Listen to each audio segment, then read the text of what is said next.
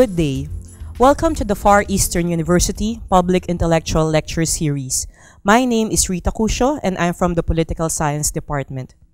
Our topic for today is Feminist Ethics from Oppression to Empowerment, and we are very privileged to have with us the former Executive Director of the Philippine Social Science Council, a professorial lecturer at the College of Social Work and Development of the University of the Philippines, and also a Professor Emeritus at UP Diliman. Let's all welcome Dr. Amaryllis Torres. Good day, ma'am. Good day, Rita. And thank you very much for accepting our invitation to be part of the Public Intellectual Lecture Series. It's my privilege to be here with you. Thank you, ma'am. So, ma'am, today, the topic is something that is very relevant. It's on feminist ethics. But since our participants will be students, second-year students here at FEU, I think we have to go to the basics first. So, my first question will be something fundamental, which is what is ethics and what is feminism? Because these are the two topics that we put together in this discussion on feminist ethics. Yes, we should really start with those because they look like very big words, but when you think about it, they are with us every day as we go through from breakfast to working to our studying and so forth. Because ethics would be the set of moral standards that you say that define what is right or wrong. They are the principles that define how people should live a good life. So for example, you just made a prayer. So in Christianity, there is a set of morals about what is right, what is good, what is wrong, what is evil. And there are also ethics in any other religion. So Buddhism as a set of philosophy also would have one. Islam has its own ethics, and the Protestants also have their own ethics.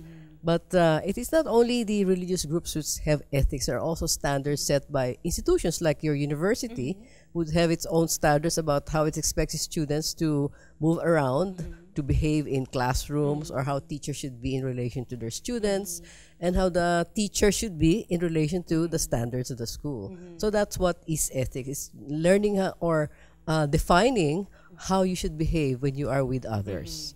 So in a way, I would say if you're living on an island by yourself, you probably don't need ethics, except maybe in terms of how you will treat the animals living on the island. Okay, yeah. And what about feminism? This is another big word, as you have said, and there are actually many misconceptions when people talk about feminism. How would you explain feminism to our students? This is a little bit more difficult probably to explain, although as I said, feminism is something really that we deal with on a daily basis. In that, I mean that feminism talks about the relationships between genders, particularly in the beginning, the relations that we see between women and men and how they relate to one another. The feminist argument is that through many, many millennia, and I'm just talking about centuries, a millennia, men have been conditioned to be the dominant of the two. If you're talking about male and female, they are the dominant, and they think that they can make women subservient and obedient to them. So feminism talks about this as the root of women's oppression and subordination. The idea, the male ethic that men are more powerful and more dominant and have more privileges in society. And that is what we call the androcentric or patriarchal ethics or patriarchy. You know, men thinking that they are privileged. So, ma'am, for us to be able to appreciate feminism, we have to talk about patriarchy, right? Okay. So what is the origin of patriarchy? Because we see feminism now as a response to patriarchy. So can you elaborate on that? What the historical roots in particular of patriarchy? The socio-historical roots of patriarchy are a little more difficult to really talk about because if it's been there for millennia, you have to start from Adam and Eve. Okay. In fact, this is now one androcentric ethic that comes out of Christianity when the notion that Adam leads Eve comes out from St. Paul's teachings, because he says, since God created Adam before Eve, he is preeminent and it is Eve who should follow. He is the leader and Eve follows. No? That is the notion there. And some people say that is the basis for some Christian dogma, you know, that, for instance, when you get married, are you married? Single. You're single. Yeah, when we marry, in the traditional rite, you say, okay, the priest tells you, so-and-so, Juan, do you promise to love and respect your wife? Let's say, Rita. Okay, and there's a Rita, do you promise to love and obey Juan? You see, so Obedience. to be obedient already is already ingrained there. So that is the patriarchy, and it is translated in so many ways into more complex dimensions. So because of male privilege, if you go back now to our country, until the feminist movement came into being, the norm was that property is titled in the name of the husband. Okay? So if you wanted to buy property and you're married, you will not be able to do that. You would not have been able to do that unless your husband signed that he is willing to have you enter into this property relations. You could not even accept gifts according to the law, in civil law. The wife is can be forbidden to accept gifts if the husband says no, do not accept these gifts. So that's patriarchy in property, and then you can see it also in decision making, because the man is considered the leader, the one who is the spokesperson in communities, and you can see it even now. The leaders are supposed to be the men, because they're supposed to be the ones used to the public life, and the women are, well, in the traditional times, really, they thought that women should be just for the home. Yeah, so patriarchy looks at male privilege, and in that unequal situation, the subordination, oppression, and sometimes the expressions of lots of violent actions against women as justified because they are men. That's patriarchy. All right. Okay, ma'am. So, so these are really big words, right? Yes, and rooted in history, and you know, now it's embedded in our society with, let's say, misogyny and all that. Ma'am, I would like to ask you to please explain to our students the common manifestations of patriarchy that sometimes even us are not aware of, because I want them to realize that not because maybe many of them are still single, they're not married, maybe they're thinking na, oh, it doesn't affect me. So can we go to those manifestations of this male privilege that you have been saying? All right. There was a feminist who said there are basically around 3 ways by which patriarchy expresses the patriarchal ethic. Now let's look at it as a set of standards, no? Yes. Patriarchy as the set of standards. One is that when you talk about what is going on in the world, many times the woman becomes invisible. So the language is also very relevant here, where you say he or they, meaning they, men, no, are running the world, or the corporate world is made up of men dominantly, and all that. So those are expressions there. Okay. If I have a slide on something about how workers are portrayed, and you see the portrayals of workers are in terms of looking at men. So if pictures can say 1,000 words, you can say it, express it. I have 2 pictures. One is a Soviet poster, so early 20th century, and it's about saying that he who does not work, neither shall he eat. So it's a picture of a man behind a desk giving out food to someone who is obviously dressed as a laborer, and an intellectual, because he is wearing a suit, probably a teacher, will not be given food because he does not work. So parang hard labor, but they're all men. Another one is from a more recent website on work ethic, and their definition of work ethic is depicted as a man pushing a big rock. So again, it's like saying only men work, and they work hard. I also have something that I picked up from a website, again from a website that says the factors that demonstrate a strong work ethic. Okay, what does it say? So this is the strong work ethic. Professionalism is something observed from the moment employee walks in the office door to when he leaves.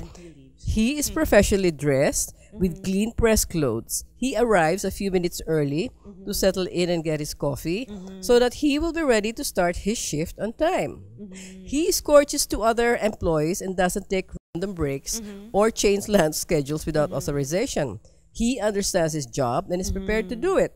So work ethics set the tone to develop the habits needed to be professional.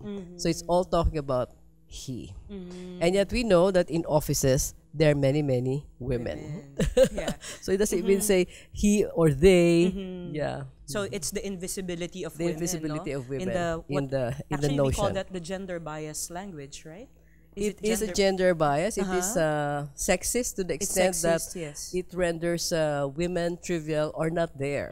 Because the notion is that the woman is within the house, so she's not at work. So it's like saying that the work that women do at home, if it's really, let's say, the wife who's doing the work, is worthless. And yet, we all came from families. And if it was your own mother who looked after you or a paid woman, we know that we would not have grown to be what we are or even probably survived if there had not been a woman who had taken care of us, fed us, looked after our health needs, you know, brought us to school, in some cases probably gave you some tutoring lessons. So this so-called unpaid work of women, in fact, are very valuable. So that's the other patriarchal ramification in even in looking at what we call the national accounts. That when you look at the value of work, it is only men's work that is often given value. So that is the second expression where women's work is trivialized. Okay. So because of this, what happens is that when you look at the GDP or when you look at labor force participation, you see that many more men are at work than women. Okay, and you ask the women in some surveys, they have asked the women, why don't you enter the labor force? And for married women, they say it's because I have children to look after and so forth. So ordinarily, there are impediments to women's going to work because of childcare.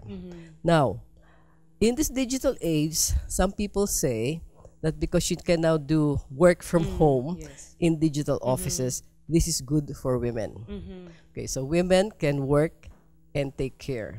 So it is a double-edged situation because it's true now, because you can have work or online work. You can stay home and look after your baby, but it can have a backlash because this means that the man says, okay, you just do that, stay home and take care of the baby, rather than say, okay, I can also work at home. You go out to work and I can stay at home. That can also be the husband's reaction, right? But it may not be that way because what can happen is that the woman will be forced to really just stay home because her work is at home, paid work and baby work. So while it gives her economic empowerment, it does not change the notion that the woman has to stay at home. So that brings me to my next question, which is about the multiple burden that women experience. Because on one end, we're saying that a women's work is either invisible or trivialized and undervalued, right? But at the same time, if women contribute, let's say, to the labor participation rate, what happens now is that she experiences this multiple burden of having to work inside the home and then having to work outside and earn the family's keep. So can you please elaborate on this, ma'am, on this multiple burden? Okay, the multiple burden talks about, first, in women's studies, we talk about work outside as productive work or paid work, and we talk about work which is unpaid but vital to the human race would be reproductive work like caring, washing, laundry, upkeep of the house, etc. So paid work would be work as occupational, employees or farmers or fisher folk or whatever. Now, this situation that we are talking about, that the woman wants to work and maybe settles for home-based work and take care of the baby, that by itself is a multiple burden. Meaning to say, she is working in two realms, the productive sphere and the reproductive sphere. Her husband I don't know, maybe the modern husband would be doing the same. But in most cases, 2/3 of all the reproductive work around the world and in the Philippines are done by women. Which means if 2/3 is done by women and about also a fourth of them are in the labor force, then that means that a lot of the women are doing both productive work and reproductive work. So this photo I have of a woman is doing multiple work. Okay, she is working on the computer, she is washing, she is cleaning, she is thinking. You know, so it's a burden. Yeah. In fact, this is one problem that some socioeconomic programs have for women, and which I always try to say to trainees that are working in this field of microfinance. Yes, you're giving the women money to work, but are you considering how much time that will take from her reproductive work? So if she has to take care of these ducks and feed them, okay, while she's doing that, is there a system so that the caring for the young children or the caring for the old parents is being done by somebody else? Because otherwise, it's more difficult to look after ducks for your balut baking and to care for your children and to look after your ailing parents. That's the multiple burden. So the situation should be that if it's real a partnership between husband and wife, they should take care of both these settings. And most likely, the one providing help to the woman is another It woman. could be another woman, Right. yes. As we know, our housemaids are usually women. Yes, yes, right. Now, ma'am, you've mentioned that this is the reality in many parts of the world, including the Philippines. But based on the recent gender index or gender gap index, Gender gap, yeah. yeah, the Philippines is actually faring well in comparison We're to number our 8. Southeast Asian counterparts, right? So why is that? So are you saying now that it is much worse in other countries where we have probably violence against women more rampant than it is in the Philippines? Well, the Global Gender Gap Index is based on 4 measures. Health, economic empowerment, Okay. political empowerment, and let me see, I have forgotten. It has nothing to do with violence. It doesn't I pay. see. And it Alright. looks at gap. You know, how much a country has to make up in order to reach equality. Now, fortunately for us, we are rated well on health. Oh, the other one is education. Health, education, yes. economy, and politics. Politics, We are okay. rated well on education. We are very good on health, although I think a little gap.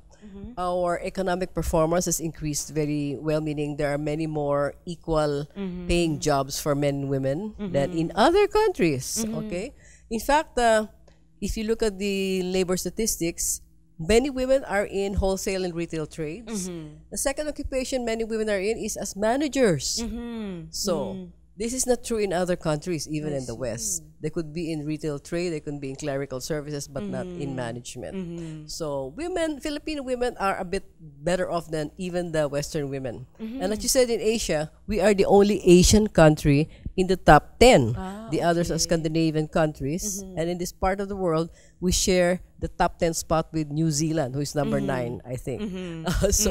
But those are the measures: health, economy, education. And in terms of politics, we are not rated very well, but still better than some others. Yes, because we have many women politicians, Yes, right? we have, half of, well, in the 16th Senate, half were women. Yes. And then about 42 in the Congress, I think, including party list. And then you have about 33 or so mayors and a few vice mayors. So when the UN Women said that the critical mass, when you say critical mass for political participation, is that the least number of, least proportion of women that you need in order to make a difference in politics, they said 33%. So we have surpassed those. Oh, and we share the glory with Rwanda. ah, really? People are always amazed. Rwanda? Well, it's yes. high in the gender global gap. Gender global gap index. Yeah. Well, that's good news because after the genocide in Rwanda, no, that's a piece of good news coming from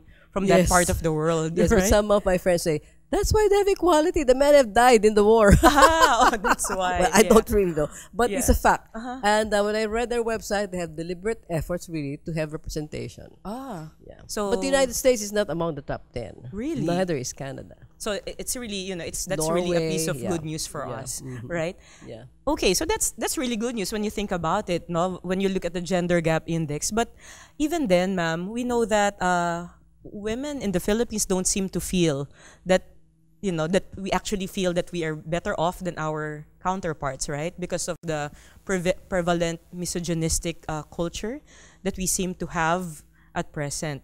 So now I'm leading you to this very, very important topic, which is on the multiple oppression that women experience, because the title of our session for today is From Oppression to Empowerment.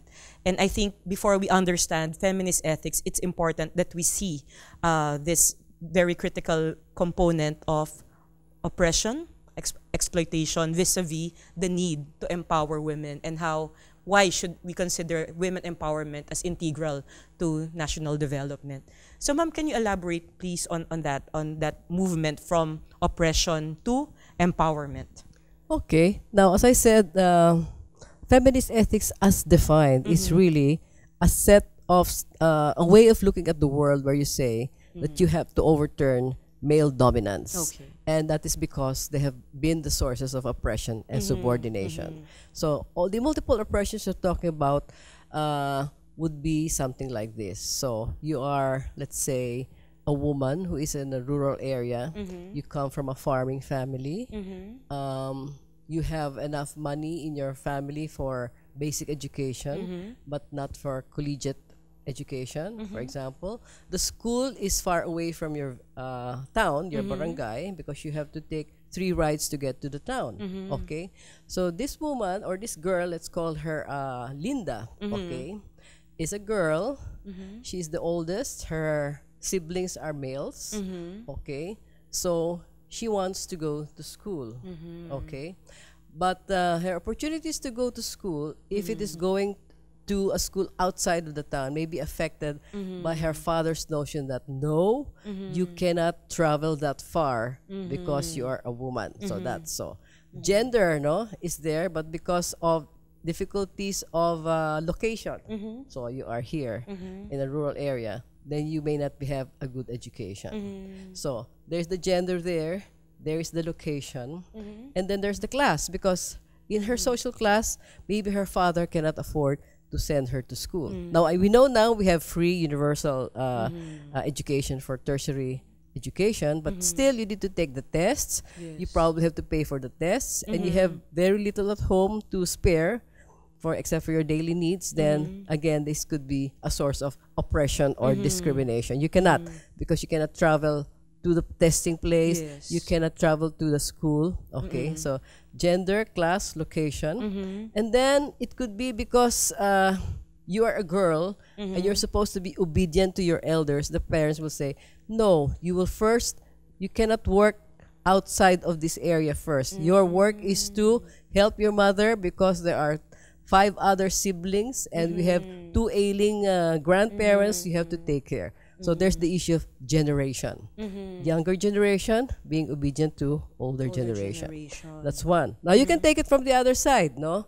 There is this older woman who is a widow, okay, and the children are already out of the house. Her income is very little because her husband's SSS premium is only 3,000 a month.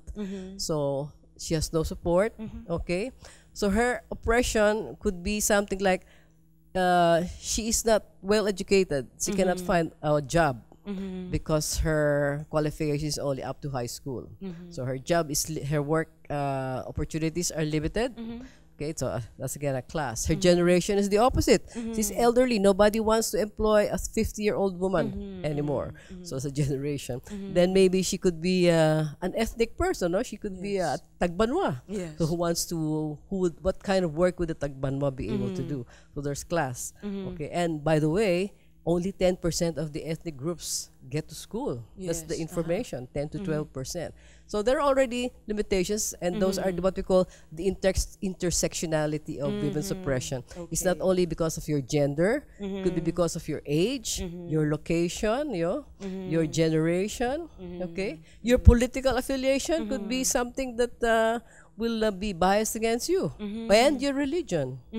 So we know that, let's say, these issues between Muslims and Christians is a religious issue. They have repercussions to gender and gender oppression. For instance, I used to be with PSSC, Yes, ma'am. and our office is right along Commonwealth Avenue. There was, we had that tenant, well, we have offices for rent. So she was from UN Women. So she did an experiment on her own. She wore a hijab. Do you call that? Yeah. Yes. Getting out of the office, she wore one. And then she was trying to hail a taxi. Several passed. No taxi stopped. She took it off. The next one took her. Oh. So you see, an identity, Yes. a religious identity could be a source of oppression. I see. Not because she's a woman, because she is that, but for her person, those are the multiple oppressions that she has. Yes. Now you can also have a woman who has been victimized sexually. That's another oppression, Yes. It's a gender-based violence that she carries around with her body. So you're saying now that beyond one's gender, a Christian woman in the Philippines will be in a more advantageous position than be. a Muslim Yes. woman Yeah. in a predominantly Christian country, Yes. right? And the woman is also less privileged than the Christian man. Yeah, definitely. So, so there are like multiple layers, Yes, right? like in the US, they say, Bell Hooks, very famous black feminist, Yes, says, yes. why would I want to be liberated, from my color? Because why? What's the advantage? A black woman still earns less and has less privileges than a white woman. And the black man has less privileges than the white man. So now we can see that in the Trump administration. Yes, This is becoming very, it's coming out that these feelings are there. In the same way, for example, that let's say I have a kasambahay at home, definitely, even if we're both, Tagalog, and then that means that I'm more privileged because of my class and my education, for example. So that is the multiple layers of oppression. So now, ma'am, I think there are real efforts that the women's movement have achieved in the last probably 50 years, since the 1960s, that brought us to those, let's say, to the creation of laws that are supposedly gender sensitive, like the anti-vowsy, and the now we have this anti-bastos law, no? Of course, in the 1990s, I remember bawal bastos, no? And then of course we have the anti-sexual harassment from way back, which I think is being amended now in Congress. What do you think are the long-term effects of the existence of these laws in relation to this culture that we seem to have at present, which is, very gender insensitive? First, I'd like to probably go back to history. Yes. Although we're talking about contemporary times Yes. and these things, even before this period, Rita, there have been feminists in the Philippines. Yes. If you go back to the history, the famous feminist, I forgot her first name, Katz, C-A-T-T-S, came to the Philippines around 1912 to try to organize women, because that was the time, the heyday of the suffragettes in Yes. England and in the U.S. So we were already under the U.S. then, and they were trying to encourage the women to also go out and try to get the vote. And the women, of course, coming out of Spanish Philippines, they were prayerful. They were dressed, if they were middle Maria class or Clara. upper class. If they were peasants, they were working in the fields. Voting and elections were out of their, mindset. So they said, what? We're not interested in that. But what were the women doing? Because of the American period, more women had become educated, had become lawyers, doctors, and all that. What were they doing? They were putting up facilities that women really needed. So I told you I was helping Gota de Leche. This is one of the oldest NGOs in the Philippines put up by women. It was put up by the educated women because they saw that the poorer women needed milk for their babies because they were malnourished and they had no means to buy. So they were collecting milk donations. And there was a time when the Gota de Leche was, by law, entitled to get some money from the Philippine Charity Sweepstakes to do its work until the Marcos era when that was removed. So now we are living on donations and philanthropic work. So those were the work of the early women. They put up periculture centers by law. Okay. And then when they were elected into the Commonwealth and the later on under the presidential system, some became senators or congresswomen. They put up other laws for women, like maternity leave. I see. Also was framed by, I'm not sure now which, it could have been Pexon or one of the early women. No? And they were also really looking at what women needed. They didn't have the feminist ethic that we are talking at, but as women, they knew what women needed. And that is part of what feminism talks about, to be able to understand society and politics and culture as a woman and not as a man. Not because that is the patriarchy, to look at science, culture, and philosophy from the eyes of men. Yes. Okay. Because women have their own experience of this. And to think about it, recipes are pieces of art. Cooking, you know, Yes. is art. Our you know? lawless recipe. Yes, yes. So there are things that are really, the mats that women weave, the fabrics that they weave, you know, these are all arts. Yes. And in fact, they're called up part of the non-tangible culture or something. Yeah. So that is, feminism has been there, although it's not been called that. So It has not in been labeled as 1932, such. in 1932, we won the right to vote. Or 32, 36, 37, that period. And that's written by Encarnacion Alzona, one of the early historians. But my father-in-law, who was already alive at the time, he was a young man, he said, do you know that the women didn't want to go out and vote? It was the men who told us, no, you should go out to vote and sign the plebiscite and say yes. Okay. So, you know, So there's encouragement there was from no, the men. the more liberal men were, you know, encouraging the women. The women were still really domesticated. Yes. But now to go back to these laws that you say, from the 60s, we had laws on women and minors, labor laws, and all that. But the more significant one for us now, maybe we call them post-feminist, or after the 1976, when you had the Decade for Women. Okay, now the Decade for Women happened because all the scholarship that the women writers had been doing, including the scholarship of women in the humanities, whose poems, whose novels and short stories were talking about women's situation. This is slowly getting to the public mind and showing there is another way to look at the world. Okay? Because look at it, Rita, in the old society, you would never have been able to get an anti-rape law passed. Because for the men, you know, especially marital rape. Yes. For the men that, you know, you're married to me, I can have you whenever I want. That could be the notion. And in the past, violence against women was considered a private crime. It's something done in the home and you cannot touch that. But because of the feminist notion that, you know, you have to open up all the forms of oppression and find ways to alleviate them, we were able to get these laws passed. I see. Yeah. Wow. But it took time, huh? Like the anti-rape law probably took 3 Congresses. This one bill is still pending, the anti-sexual discrimination bill is still pending. I think it's been there 17 years. Yeah, the reproductive health law 15 years, took years. So it's a long struggle to get people to change their mind about what women deserve to have. Yeah. Wow. So it's still an ongoing struggle, It is, right? yeah. We're going to have the review of Beijing plus 25, 25 years after Beijing. And the Commission on the Status Women says we need to step up in order to eliminate oppression and attain gender equality by the year 2030.